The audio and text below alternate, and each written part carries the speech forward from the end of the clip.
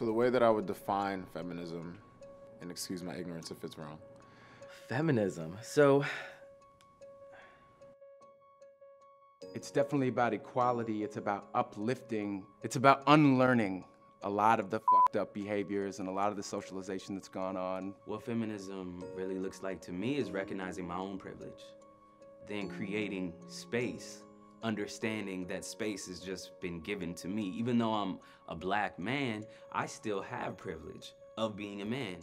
Feminism means to me today that men, aggressive men, take their abusive feet off of our necks because we're suffocating.